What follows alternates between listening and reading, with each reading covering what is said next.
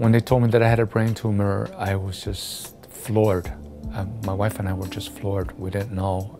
And I really thought that this was it. This was it for me, that I was going to die. We went to Northwestern emergency room.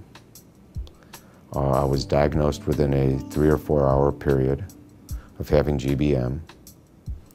And the surgery was the next morning. What do I do next? How do I fight it? Brain Tumor Institute can accommodate any patient need at any stage in their disease. And the idea was to bring the best minds, the best talent all together for one single vision.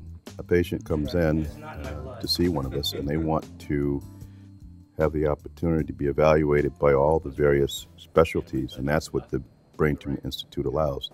At the end of the day, it's benefiting patients. My goal is to be as aggressive as I can, let them know that we're always here for them, we're always accessible for them. A brain tumor is probably the most devastating thing somebody can get as a diagnosis. I mean, it's terrifying for most patients. I have to live. That's my primary goal, is to live. And I've got a daughter that's 18 and one that's 14.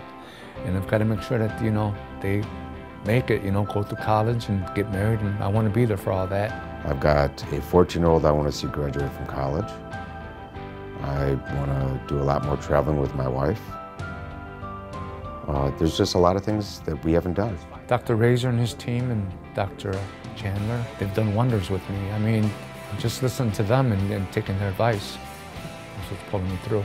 To be able to provide compassionate care to the patient is important, but we also want to be able to give state-of-the-art care. I think that that's what we need to do with brain cancer, increase awareness, direct millions of dollars to research, and take the approach that there are a variety of moving targets that we need to continuously hit.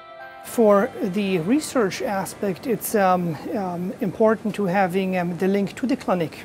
That's, I think, essentially what distinguishes us also from each community hospital, that by linking the research to the clinic, we have the potential to grow and to really making progress in the field. The icing on the cake would be to have this be a curable illness at some point in time.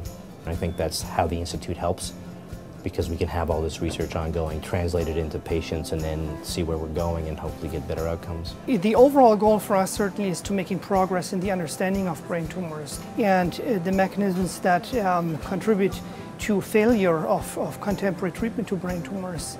And a better understanding of those mechanisms will eventually allow us to treat our patients more efficiently. Our objective is, no matter where you are on the disease spectrum, that we have something meaningful to offer you, and rest assured that the treatment, the care that you're getting is the best that exists in medicine. I think I'm at the prime of my life. You have to fight. You have to. Thanks. I'm going to be a long-term survivor, not future, long-term. There's a big difference there.